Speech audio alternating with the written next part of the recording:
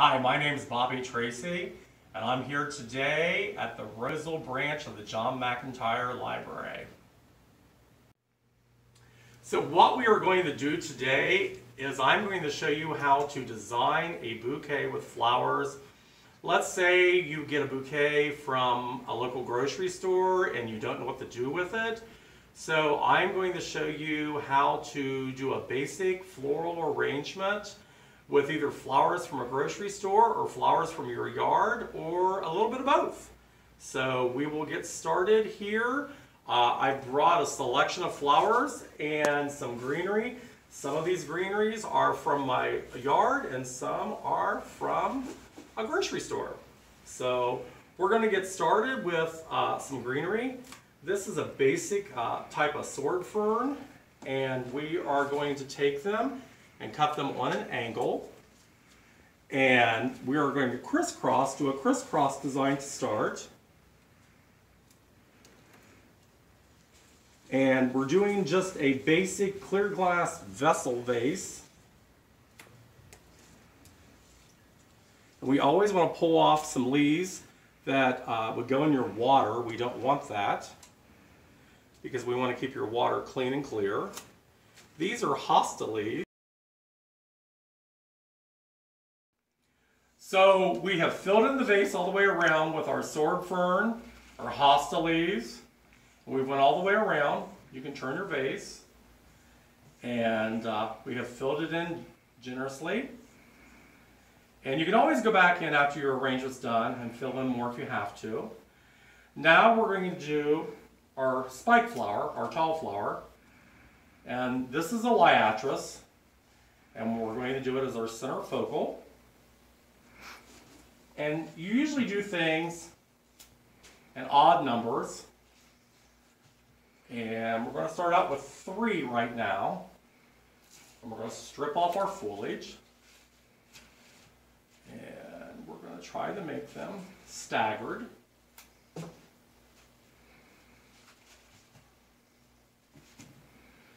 And now we're going to do 2 feature flowers. And I picked hydrangeas, which is a garden flower also. And they're a nice filler flower. And we are going to do 1 on each side. We're going to do this arrangement kind of a bright summer color.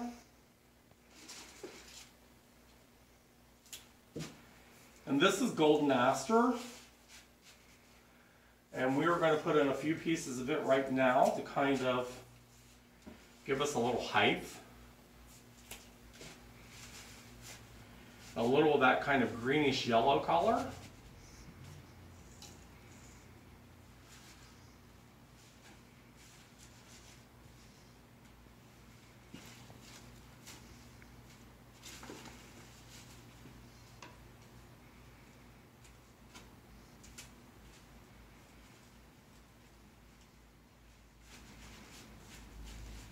And this is just a nice vase arrangement that you can use like on a foyer table, a side table. It's a little too tall for a dining room table.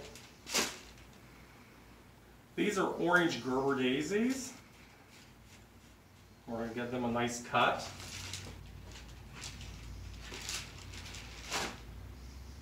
A lot of times at grocery stores you can find these bouquets mixed or just all solid flowers. A lot of times you can find these Gerber daisies all together in one bunch, or you can find them mixed with other flowers.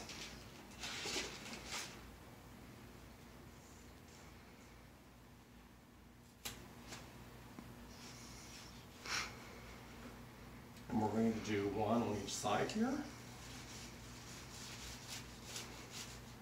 So far this is what your arrangement looks like. And I think we'll do a few more yellow aster in here. Maybe down here on our sides for a little bit more filler.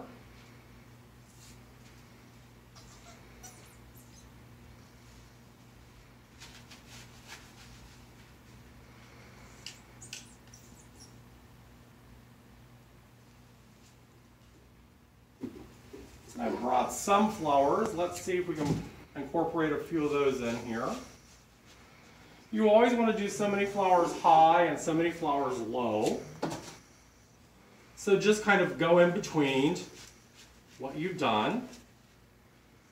So we've put 2 on each side of that hydrangea. So now we've got to go to the other side. So maybe over here, let's do 1 above the hydrangea and make it completely opposite.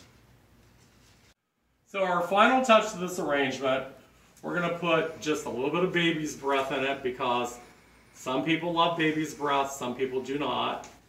We're going to do just a touch of baby's breath in here to give it a little bit of white. Like I say, a lot of people like baby's breath, a lot of people do not. I do whatever the customer wants. We have a lot of people that like baby's breath, and a lot of people do not like it. But this arrangement, I think, is very pretty with it in it. It gives it that little touch of extra wisp.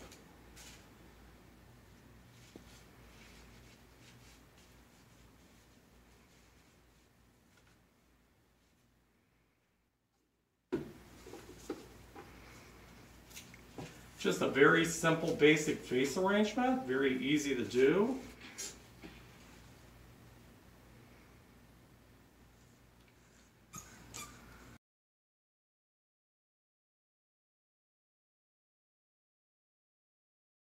It is a very, very just simplistic vase arrangement. Like I said, you can do this with grocery store flowers, garden flowers, or a little bit of both. It's just a nice standard clear glass rose vessel. Let's tuck in that hosta leaf. And this should last anywhere between 5 and 7 days. Thank you for joining us here at the Roseville branch of John McIntyre Library, and enjoy your summer.